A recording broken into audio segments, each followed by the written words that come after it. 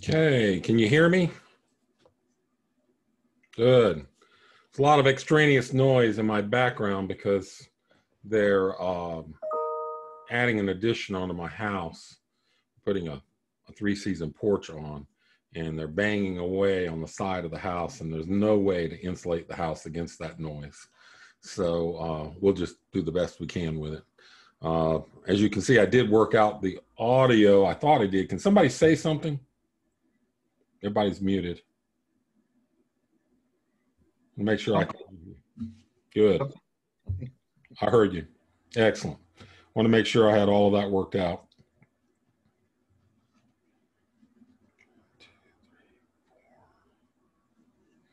We've got about 20 of us in the room.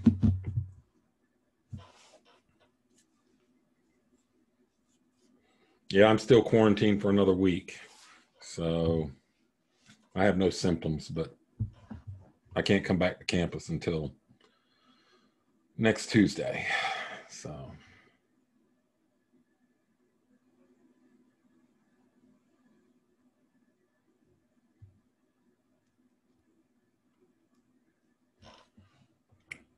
Give everybody a chance to get in here.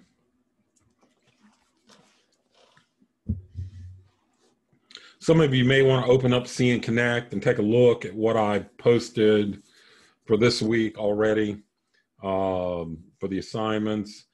I noticed that the lecture links weren't working from last week. I'm assuming that that was true on your end. So I reposted them as a page instead of an external link, and that seems to work better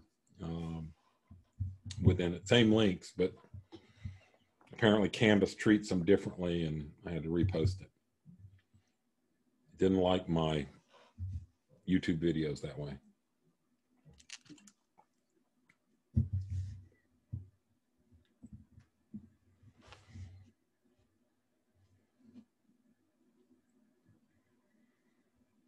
Okay, so today I want to hold a conversation with you. I was going to try and have this last week, and it's related to the readings from last week. And this is a reminder, if you're not keeping up with the readings in the assigned chapters, you need to go back and do those. I am pulling assignments and lecture topics from the readings, and so you get a fuller understanding of what's going on in that process. So one of the things I want to talk to you about, because we're doing flow charting and we're tracking processes, is that we're still getting people jumping into the meeting, is that what do you think the purpose is to doing this type of exercise in business? To guide new people through a task? Training, in other words. Yes. Okay, training's a good reason to do it. What else?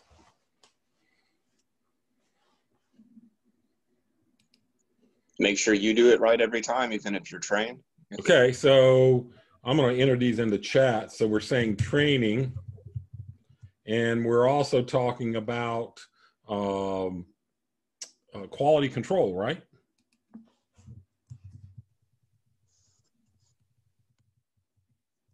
Okay, what else would we have? Make operations more efficient. Efficient. Yes, so that actually relates directly into, so it's actually process analysis. So if you're going to analyze a process, then you have to have some type of way that you can analyze it or visualize it. Analysis. Okay. Okay, process analysis. So process analysis can take several different parts in your analysis. So you can have what happens after each one of the events, but what in your flow chart, what do you not take account of? Think about it. You're not measuring time, are you? You're looking at sequence, making sure the sequence is right. That's a quality control relationship to it. But in product efficient or production efficiency, you're going to be looking at time. How much time does each one of those steps cost? And are there other resources we could bring to bear to reduce the time between steps? So if we could reduce, so, you know, we've got this loop we can build into for quality control, checking it. But if we increase our quality output, the quality of the raw materials maybe that we have, or we buy a new machine that's not making as many errors, the time it takes on quality control is reduced, so your efficiency goes up from there. And your time it takes to process one item. There's another thing that goes on with it. So if you have a step A takes 5 minutes and a step B takes 10 minutes and they're linear, how can you alleviate the bottleneck related to that? That's what you call it, a bottleneck. So how long does that process take? Well, it takes 5 minutes and then it takes 10 minutes for each item. So how can you improve? It's taking a total of 15 minutes. How can you get that down?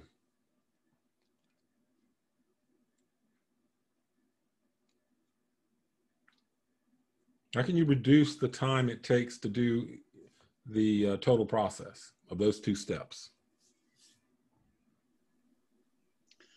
If they're independent of each other, you could do one while you're doing the other, or do 2 to 1, maybe. Right. So there is some overlap. So, you know,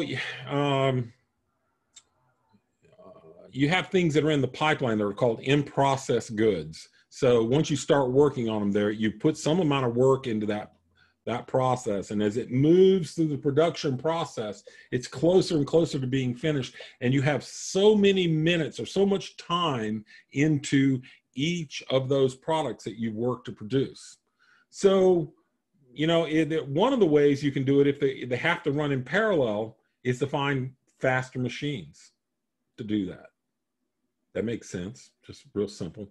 Then you have to do a cost benefit of analysis to see if you can pay for it in the process. You know, we get more throughput. If we got a lot of new orders and we're having to run extra shifts to meet all of these, and we're maxing out our shifts now, we're maxing out our employees, we've maxed out the production facility. Now we're beginning to talk about we need to expand again. And one of these might be a new production line that's faster, more efficient, and that we can push more product through. Another way to do this is to find the choke points in the operation. What process is the slowest?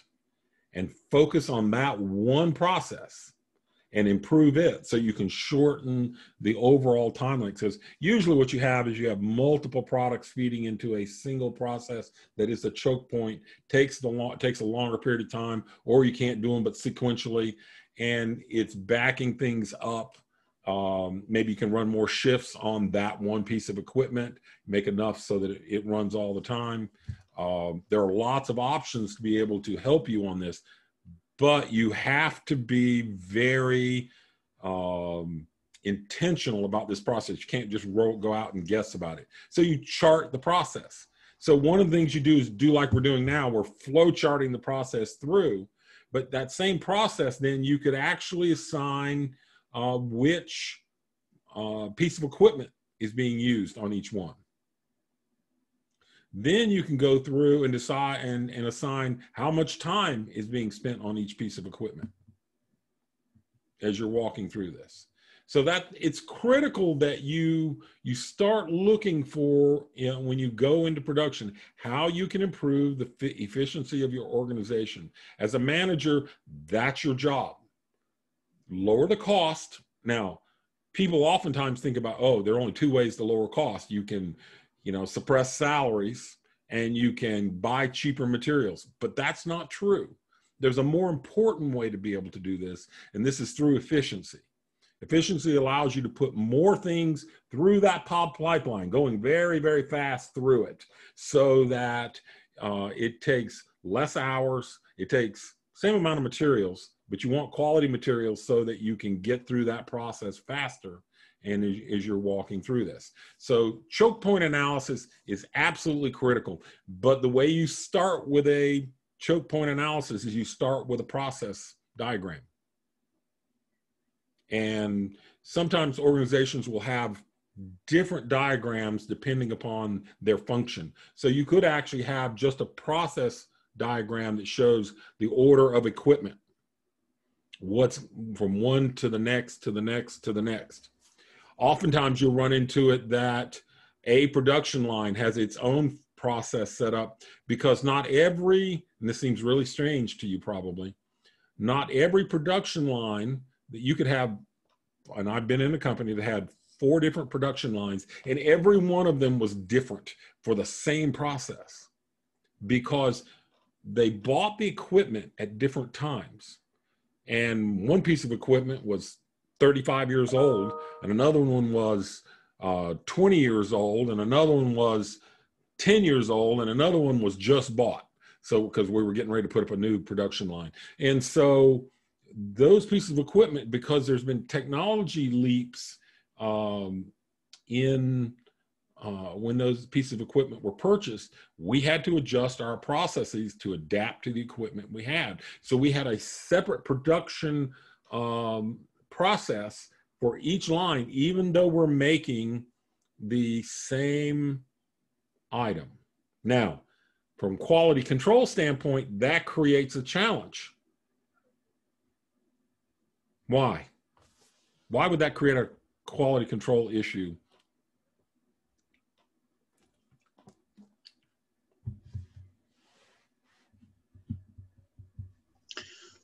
I would think that each person in quality control, they have to know the process, the exact process they're working on. That's 4 different processes they have to learn and make sure that they're using criteria for the right one. Right. And you have to be able to take the product. If you have an item, you have to be able to say, oh, this came off of this set of machines out of the, and this was a chemical process, out of this chemical batch. So we could trace not on, and we want from that, we could trace who were the production guys that were working on it, who making it, what equipment it came off of, who mixed the product, who were the vendors that supplied the material that were in that batch. So we had a complete snapshot of quality control for what was in that item.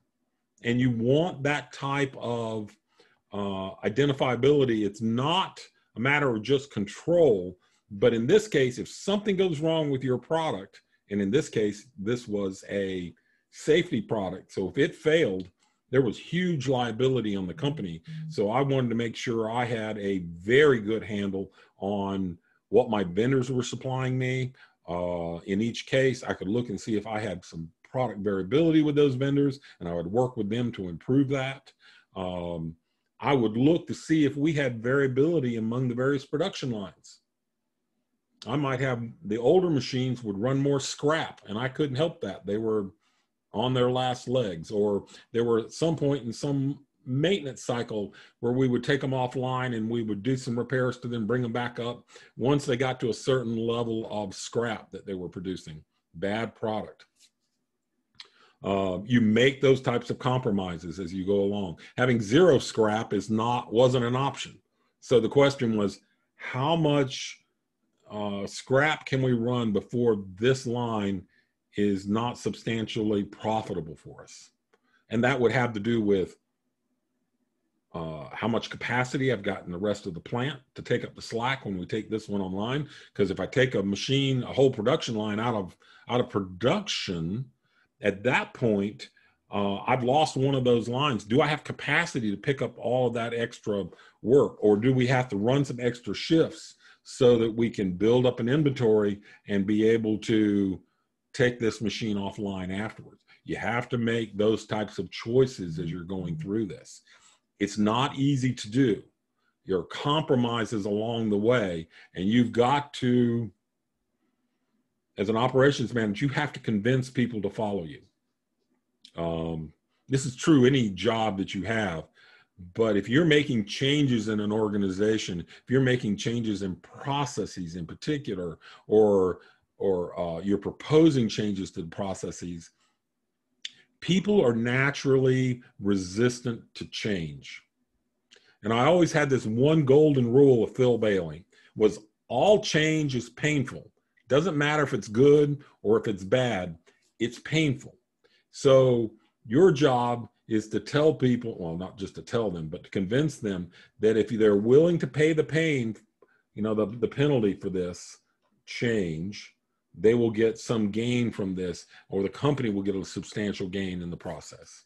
And you have to be able to convince people as you're moving through this. So you could be a quality control guy going through this where you don't have a lot of day-to-day people interactions, but as soon as you start talking about improvements to the system, suggested improvements, you've got to convince people to follow you. That's where you go back to what you learned in Management 301 and leadership. Leadership is the most important skill that you will need to work on as you leave Carson Newman. You will need to study it. It's a lifelong study. The techniques will change. The analysis will change. It's changed a lot in my lifetime. What I learned in the mid-70s about leadership, even in high school, and then in the college and military, all of that has evolved a little bit. And now when you're talking about the mix of management and leadership, it's management is the management of things, people is the management, leadership is the management of people. So you learn to lead people, you manage things. And if you forget that and you try to manage people rather than lead people, you will become known as a very, very bad leader. They will resent you because you're treating people like objects. And that's not acceptable under any circumstance.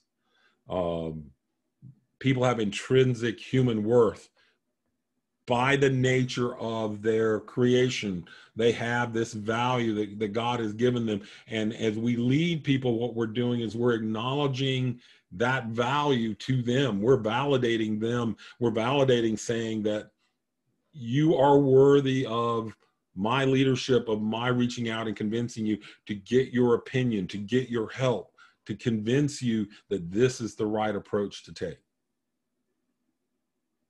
It's always better to lead by convincing people to follow you than dictating what to do. If you dictate, or if there becomes an appearance of dictation, and managers get caught up in this all the time because, oh, I've got this box of things and I've got this critical deadline that I've got going on, and I must get you to do this, and I must get this person to do this, and I must get you to do this by this date. It doesn't take into account the human in the quotient of this whole large equation. You have to go back and visit who they are. You're still responsible for those deadlines, but you still have to lead these people to convince them that they need to change, they need to evolve, they need to improve, they need to help you improve the process or meet these deadlines that you have going on. It's absolutely critical that you become good leaders and you become a student of leadership, not just at Carson Newman, but for the rest of your life. You want to be successful in business, learn to be a good leader. That's the most important thing I can tell you. And good leadership involves caring about people, involves still acknowledging what your goals have to be. If you're running a business, you have goals that you have to meet. You're accountable for. You have to make enough money in order to pay payroll. If you don't meet payroll, are you really caring about your employees? And if you don't make payroll because you were overly empathetic in a particular situation, is that truly caring about the people of the organization? Because if you don't get paid, you get very unhappy. A lot of small businesses struggle to make payroll every week or every other week or every month. It's a hard thing to do to make payroll. And you don't think about that, but most small businesses struggle with payroll because it's a cash flow issue. It's probably the largest single expenditure they make during the course of a week or a month that those salaries come out. And so it becomes a big deal until they get a little bit of size, and then the percentage of the budget that involves payroll goes down, and so you've got enough cash flow to cover you. Even at Carson Newman, that becomes an issue.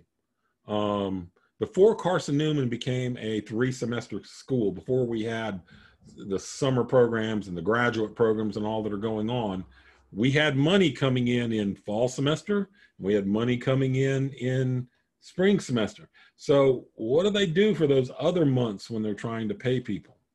You have to plan for it, but you still got to pay people in semesters over in May. So you got to pay them in June, July, and August. That's cash outflow from the business without any income. So Carson Newman's model changed, and they now have cash coming in by teaching more classes during the summer. So they're able to manage that cash flow. It evens it out over the course of the year for Carson Newman.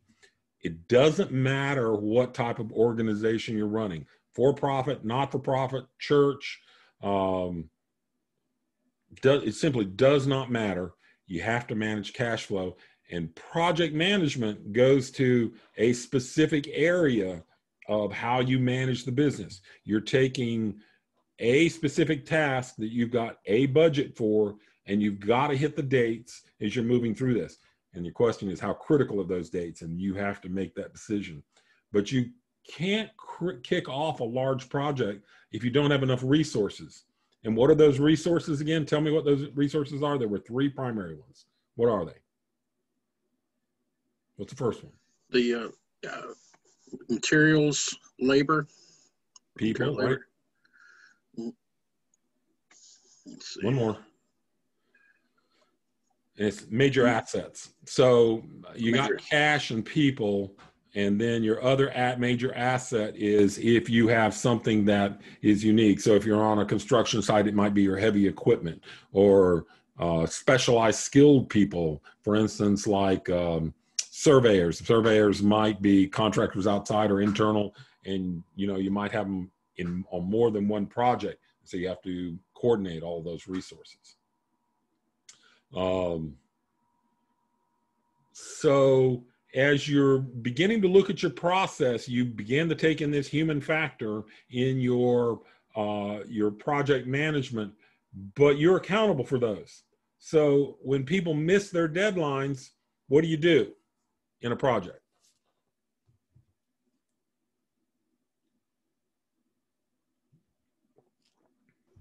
You pick up the slack, or what else could you do? I missed. Find a replacement. So what did you say? When they miss it, you do what? You either pick up the slack or find a replacement. That's an aftermath. Before you do that. Oh, before. Yeah, no, what do you do? What do you do? What's the first thing you're going to want to do?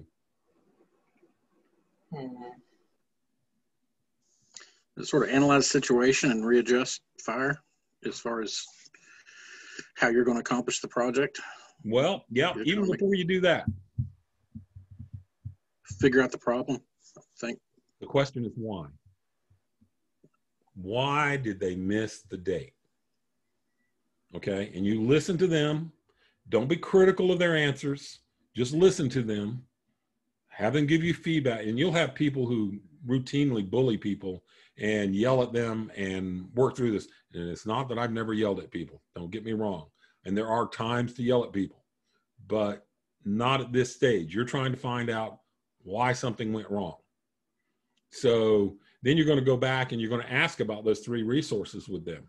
Did you have enough time in the process? Did you have enough money in the process? Did you have enough other resources? Those are things that I controlled as the project manager. And if I didn't give those 3 resources to them appropriately, then that's my fault. And then I have to take ownership and move back. If they didn't get it done because of something they did, they need to own it. Step up and take the chewing on I'm going to give you about meeting my deadlines related to this. But you still need to move forward. Accountability is not, holding people accountable is not diminishing them. It hurts. Accountability hurts, but it is not designed to diminish people. It is designed to improve the process. We're accountable to one another. We're accountable to God. Accountability is important in our human nature. So if you don't hold them accountable, they won't be accountable. It's your job to make them accountable in this process. And they miss it. So if they just missed it because they forgot about it, what am I going to do next time?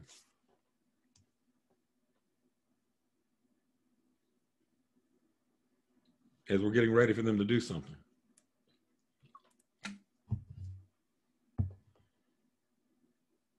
May send a reminder. Monitor them? I'm sorry? You can monitor them? You monitor them. You exactly do. So one of the ways to monitor people and to do it in a very, I wouldn't say sneaky way, but unobvious way, is to walk around. Go to the job site. Say, hey, I'm just here to check on everybody, see how it's going, see if there's anything I can help with, but you're observing. You are letting yourself be seen. They know that you're going to hold them accountable for what's going on. You're not asking for a big production when you go to these things, but you go to make sure it's going along. You know, if you're running a construction project, you go to the construction site, you look around, see what's going on, make observations. Are my reports, progress reports that I'm getting, accurate about where we are in the process? I've had people lie on progress reports. I fired people over that. That's accountability. I've had people, you know, say, hey, my crew, there's something happened on my crew, people were out sick, and we couldn't do this, or we had a weather delay. And we built some of this into the project so we can account for this, but you can't do this all the time. The third time, third time that happens to that same crew, you need to be talking to people about how this needs to stop. Because it becomes an excuse at that point, rather than a habit of excuses, rather than a habit of success. And you really want them to work independently. You don't want to be sitting around monitoring people all the time, the same people. You're not their bosses.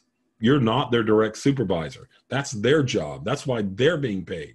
Now you're being paid to monitor a much larger activity that's going on, and that's important for you. Okay, so your assignment this week, and the video was all screwed up coming out of Friday. So I made a new video. You guys aren't on the video since I did it independently. It's I posted it to this week's class or section, so you have it. And I talked about the symbols. I talked about how to do the flow chart with the requirements that'll be for this assignment. But this set of requirements are pretty much the basics that you will need as you get out into industry. You can put a timeline on it if you want to. It's not necessary. It's interesting. Sometimes if you're going to do a timeline, I just print out the process, and I literally go out and I'll go out there with my watch or my phone, and I'll time each step a couple times to see how long it takes. Write down my notes, come back, write them down and observing. You can do all this while you're walking around. You can do it with your phone. You can take a clipboard with you. You want to look authoritative? Carry a clipboard with you. Doesn't matter. You just carry a couple pieces of paper, something written on top, and you're walking around, and people start getting nervous. Why are you writing things down about what they're doing? It's really odd. That psychology that's played on these. You really can see it when it happens. So you take project management. We'll come to the end of the flow charting this week. We have done critical path analysis the last 3 weeks, and Now we're going forward into where we're going to actually developing a full Gantt chart and process for that. That won't happen for another week. And so what we're going to do is we're getting down to this path. You're going to come down with one large project in the end. You're going to go through and you're going to do the critical path analysis, and you're going to work on the process, and you're going to work on each of the Gantt charts that flows through the system. That is putting all those things together into one sandwich for you to consume, to understand, to internalize, is critical for you to move forward in your career. And the more you do it, the better you will get at it. The more you do flow charting, the better you get at it.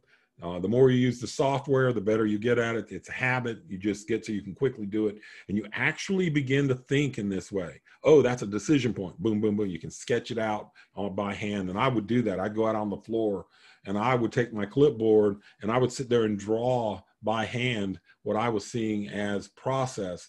And then I would take it back to my office and I would start to lay it out. And I go, oh, but there are additional processes involved here, and I would add those in. And I would begin to connect them to other procedures that we had. So it begins to integrate all into one large thing. If you go to work for a company that's ISO 9000, they require this. It's very simple. And ISO 9000 is a very common process. Also 9000 and 14000, the environmental standards. The procedures in the environmental standards are also documented the same way. Okay,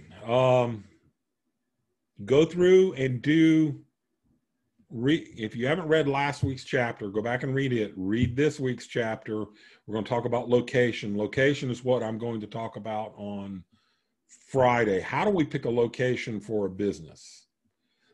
It's absolutely critical we get an understanding of the decisions that are made to select a good place to go and work.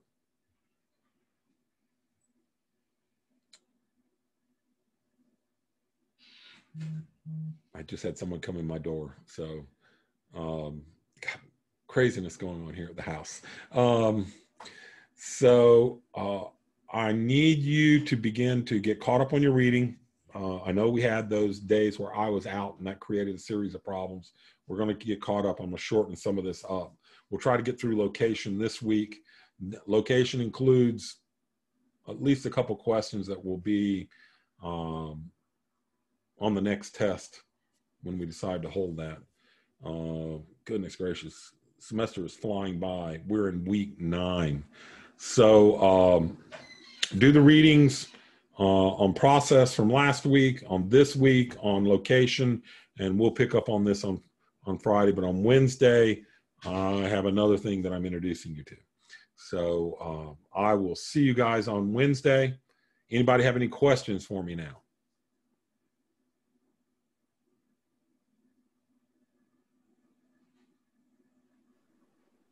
The flow chart? What about it? You said we would need like at least around maybe 100 like options or so. 65 to 100, yeah. Okay. Because I'm gonna map out like going out to buy new clothes, and you said you can have to do the back process if you use credit or debit, and then there's another operation, and then I guess you'd use the in-process flow. Option. Right? The in-process would be for the back end of the transaction being approved or declined. Okay. Yeah. Okay. So you would come out of, you'd have a process for approval of the transaction approval, and then you'd immediately get a diamond decision point coming out. Was transaction approved, yes or no? And if it's yes, then you proceed with the transaction. If it's no, you either cancel the transaction or you go back to come up with another payment option. So you're saying it would be okay to like get your card declined and then write that down? Oh, no. So this is that's a pretty awkward situation, sir. No, I'm not telling you get your card declined. Okay. Don't go do that. But what I'm trying to get you to do is to go through the process and look for the decision points. if it were declined, what would you do? Okay. Uh, How many have had that happen? You say it's awkward. It's because it's happened. You know that it's awkward. Yeah. Okay. We've all had that happen for one reason or another. I had I was out and I was using a debit card and the debit card wouldn't work. And I'm going, there's some money in the bank, a lot of money in the bank. There's no reason this shouldn't be working. Comes out, I'd gotten a new one. I put it in my wallet and didn't take the old one out. And I was still trying to use the old one. There was an overlap of about a month. And so, yeah, it's awkward. And so I had to pull out instead of using debit card, I put out and put it on the credit card at that point. Because I didn't know what was going on until I got out and could call the bank. Yeah, so, but I want you thinking about those processes. All right, what do you do if it's not? What if you pay in cash? How does that look different? There are people who just pay in cash still. It's not a bad way to operate and manage your money, especially when money is really tight. So you need to not just look at what you did. You can make a list of those things that you did. That's part of the initial charting. But then you need to review and see what are the other decision points in there that you may have missed or didn't anticipate or are anticipating for other people. Because you're generalizing. You're going from the specific, your transaction with this company, to a generalized approach to customers' transaction with this company. Probably a good idea to have somebody else look at it too, to pick their brain what we missed. Oh, yeah. The more people who look at it as you go through will find more things. And so that's a big deal when you're doing this even in real life.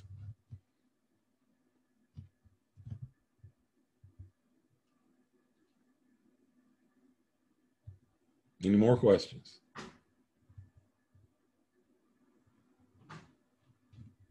Okay, guys, I hope you have a great day and I'll see you on Wednesday. We'll be back online again. I look forward to seeing you in the classroom again one day. All right, bye-bye.